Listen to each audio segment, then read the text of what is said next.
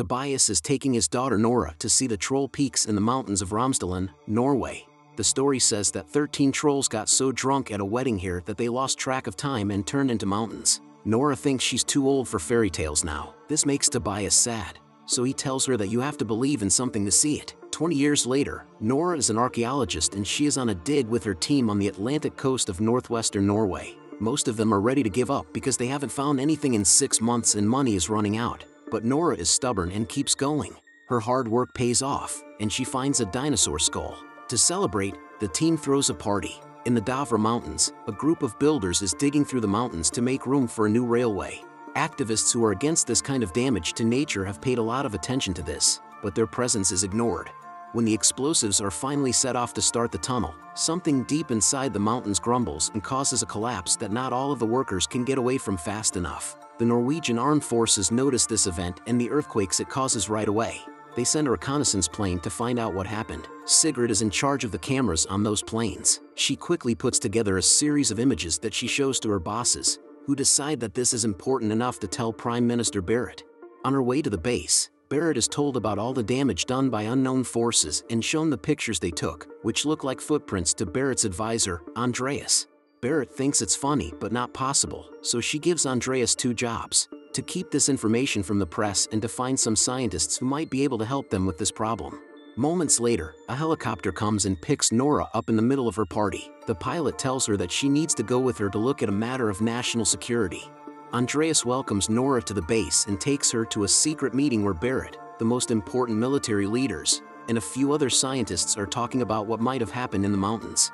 When Nora says she is a paleontologist, people don't take her very seriously because dinosaurs are extinct and couldn't have caused this. Even though the team hasn't ruled out the possibility of a military attack from another country, the reports so far seem to support the idea that the cause is geological. Pictures of a crater and depressions in the landscape show up on the screen. This makes the scientists come up with ideas like sinkholes or gas pockets deep underground. Nora interrupts them to say that those craters are clearly footprints, but once again, no one listens to her because footprints would mean monsters, which is a stupid idea. Sigrid interrupts again because she got into the phone of one of the activists and found live footage of the incident. The destruction is very upsetting to see, but Nora won't let the others go back to their gas theories until Sigrid plays the video again, but this time more slowly. In the background, there is a sound that sounds like an animal roaring, and in the shadows, among the falling rocks, there is a huge, mysterious shape that looks like a person. In Lesha, an old married couple is trying to figure out what's wrong with their dog because it won't stop barking. All of a sudden, the whole house starts to shake, so the couple runs into their basement to hide before everything starts to fall apart and the power goes out.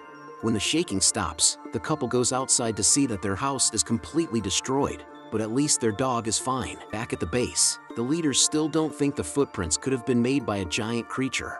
Nora reminds them that whatever it is, they need to do something about it instead of sitting around and arguing for hours. Berit likes the way she acts, so she makes Nora the official scientific advisor and asks her to go to Lesha with Andreas to find out what happened. Andreas asks Nora how she became a paleontologist on the helicopter. Nora tells him that she has always loved nature and that her love of fairy tales led her to want to look for real monsters underground. Her mother died when she was 10, and her dad was a professor of origin mythologies and folklore, but as he got older, he had a harder time telling fact from fiction. Nora hasn't seen Tobias in years because of this. Andreas says he wants to be a writer and is excited about the idea that this might have been caused by something supernatural. When they get to their destination, Nora cuts him off because she is shocked by the damage to the landscape. The military is already securing the area, and Nora is welcomed by Captain Christopher, who shows them the tracks that came from across the river and into the valley, then went 2 miles south into the mountains before stopping. The soldiers searched the whole area, but they didn't find any more clues. Nora asks the old couple some questions, but they couldn't see much because a huge moving figure was blocking the sun. But they did hear something, a loud howling that sounded like a very sad tune. After that, Nora takes a closer look at the damage and notices a very strange and strong smell that she decides to call hypernature. She also uses UV light to look for signs of life, but all she finds is dirt and rocks. Nora asks to be taken to the place where the tracks suddenly stop, but the thermal scanner shows no signs of life and only mountains. Nora wonders if this creature can hide because it is too big to hide or disappear. Nora is starting to think of some ideas, but she is still not sure. She takes Christopher and Andreas to see Tobias, who comes out with a gun when he sees strangers on his property, especially an armed soldier. After Nora tells him that this is the daughter he hasn't seen in years, Tobias agrees to let them in, but he has to put on some pants first. Tobias's house is full of paperclips and books that show how much he wants to find a troll, a mythical creature. Nora stops him from talking about all of his theories about trolls being real and the witnesses being silenced. Instead, she asks him to pay attention to the footage she is about to show him, saying that she thinks his old work may have some clues. He knows these mountains better than anyone else.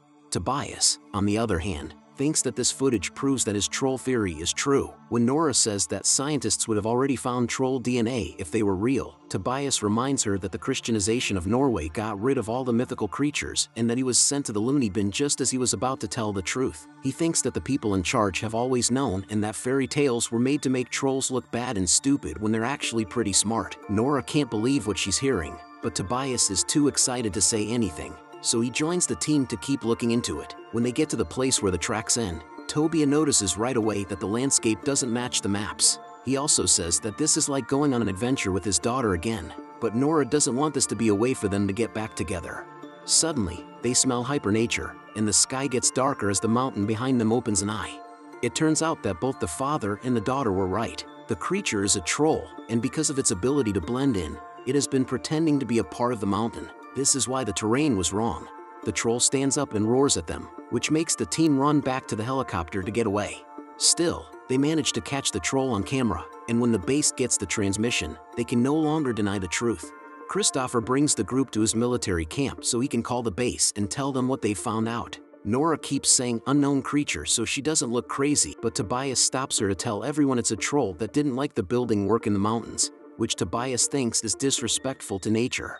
The leaders think he's crazy and kick him out, but Nora's request for more time is also ignored. They are worried about the safety of their country, so they will go ahead and plan a military operation. After that, Nora is mad at her dad for ruining everything, and she wants to leave.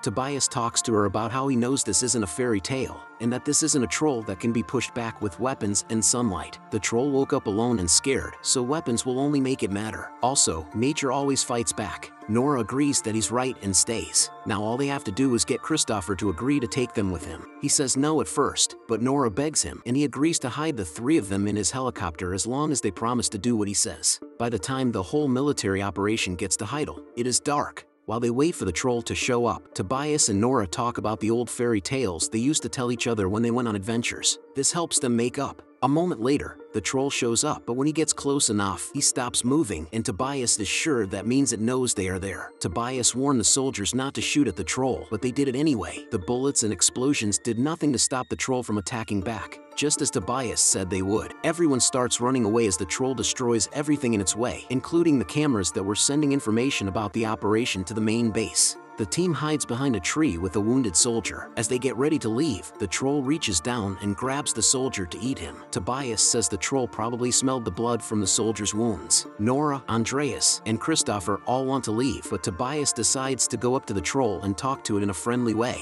Everyone is shocked when the troll stops moving and calmly groans in response to Tobias's words, but not all of the soldiers got the message. Again, a truck starts shooting at the troll. When the troll turns around to fight back, it hits Tobias by accident. Nora runs to her father's side as the troll walks away. Tobias mumbles the palace, the king, home, and tells his daughter to remember to believe before he dies. When they get back to the base, Nora looks over Tobias' research to take her mind off the pain and try to find a way out. When Andreas and Christopher come to check on her, they tell her that they have lost sight of the troll for now, but that the army is getting ready for an airstrike. Nora thinks that this attack will have the same result as the first one, which means they need to think outside the box. Fairy tales say that trolls don't like the sun, but this one has been seen out in the sun. Tobias's comment that the Christians in Norway killed all the trolls gives Nora an idea. They get in touch with Barrett and the others to tell them that stories say trolls used to throw rocks at churches when they heard bells, so they need to use bells. The leaders think this is crazy, so Christopher has to step in and remind them that nothing has worked so far and they need to find other options. Reluctantly, Barrett agrees to let them go ahead with the plan.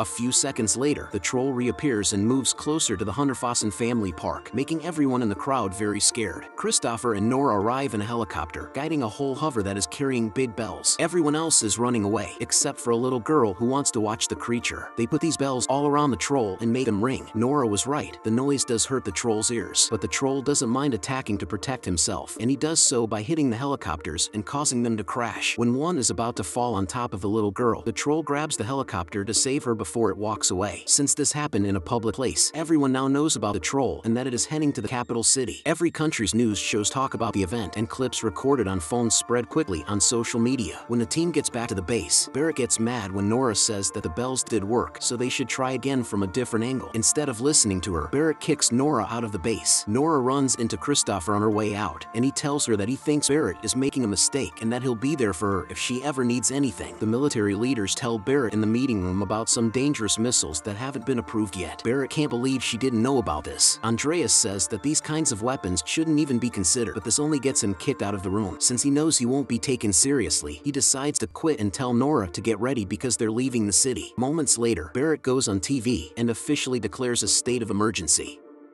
She asks everyone to work together while the soldiers take over to get ready for the next operation and help everyone get out of the city without any problems. Nora and Andreas are in the same car and get stuck in traffic. Nora uses this time to keep looking at Tobias' research. The pages keep saying Sinding and something about a gatekeeper, which makes Andreas think it could be Rickard Sinding, the Lord Chamberlain at the royal palace. Nora remembers that Tobias said king, palace, home right before he died, so she figures out that they need to go to the royal palace. Andreas drives them there, and the guards at the gate stop them. Sinding comes right away to open the gate for them, because he knew Tobias or someone related to him would show up soon. Sinding says that he respected Tobias, even though Tobias hated him, and that he was one of the few people who found the secret under the palace because he was so stubborn. Once upon a time, it was thought to be lucky to build a palace on top of the home of another king. It turns out that this palace was built on top of where the Troll King used to live. Sinding takes Nora and Andreas to a tunnel full of troll bones and tells them that when Christians took over Norway, they killed everything that went against their beliefs. For example, they attacked the royal troll family and left only one baby alive to lure the king into the mountain. They put it inside a cave and left it there to die. Tobias found out about all of this 12 years ago, and Sinding sent him to the insane asylum to keep the secret safe. Even though he feels bad about what he did, he still thinks it was the right thing to do. This makes Nora very angry. Nora realizes that now is not the time to argue, because the Troll King is coming home to the palace and they have to stop him. Nora sees that her UV light is hurting the bones as she looks around them. This means that the stories about sunlight were right after all. They have seen the troll out during the day, but because of the clouds and mountains, they haven't seen it in direct sunlight. Andreas says that they can't control the sun, but Nora has a plan. She calls Christopher to ask for his help, and he will set up a special trap while Nora and Andreas lure the troll to it. In the meantime, the troll has come to the city. Again, military attacks don't hurt it, so Barrett agrees to use the missiles. Sigrid sees that the leaders are getting ready to launch the missiles, so she calls Andreas to warn him. This means that they need to find a way to buy time. Andreas asks Sigrid to try to hack into the army system to stop the launch, while Christopher sets off alarms all over the city. This brings all of his soldier friends to his location to help him set up the trap. Sinding also helps. He tells the guards to put one of the troll's skulls on the biggest truck they have, which Nora and Andreas will drive around the city to lure the troll away from the palace. Sigrid has to try a few times before she can get into the system, but once she does, she stops the missiles right away, giving Nora and Andreas the time they need. When the troll gets closer, they finally run away and show the skull on the back of the truck. This makes the troll roar in anger and go after them as planned. Nora calls Christopher to let him know they're on their way, so he gives a speech to his soldiers to get them ready for the monster when it finally shows up. Nora and Andreas drive crazily through the streets of Oslo until they reach the highway, where they lose the skull by accident. Before it sees its reflection on a building, the troll stops running to pick it up. It lets out a painful, sad groan for its lost children. When it tries to touch the glass, it breaks, startling the troll. It then drops the skull, which breaks into a million pieces when it hits the ground. The troll roars in pain because it is angry, showing Nora how sad it is to be the last of its kind. The creature comes after them to get back at them, so Nora goes back to her original plan and drives away, trying to avoid all the damage the troll is causing as best she can. At the base, Sigrid's hacking is found out, and her computer is taken so that the system can be reset. Nora and Andreas get to the area with the trap in a few seconds. They get out of the truck to finish luring the troll to the middle as it steps on the truck. Next, the troll tries to step on Nora, but at that moment, the soldiers turn on dozens of UV lights that burn the creature. The missile-carrying plane is also getting closer, but the pilot hesitates when he sees people on the ground. At the base, they argue about whether or not they should call it off. Sigrid punches the idiot who doesn't care about his people, and the operation is effectively called off. Barrett and the other people at the base can see on their screen that the troll is slowly dying, and Christopher's soldiers are already celebrating the victory. Nora, on the other hand, can't stand to hear and see a life suffer like this, so she turns off the power to save it. Even as the soldiers are about to shoot, Nora stops them. Then, just like her father did, she walks up to the troll and asks it gently to go back to the safety of the mountains. The troll looks at her and thinks about what she said, but before it can do anything, the sun comes up and burns the troll until it is nothing but ashes. As everyone celebrates their victory, Andreas makes a joke about what they should call this new hill or monument, and Nora comes up with the name Tobias Boulder. When Barrett comes back a moment later, she thanks Nora for her work. Andreas reminds the Prime Minister that he quit and says he'll be a writer. As he walks away with Nora, he wonders if there might be more creatures hiding in Dovre. In the meantime, something is moving under a pile of rocks deep in the mountains.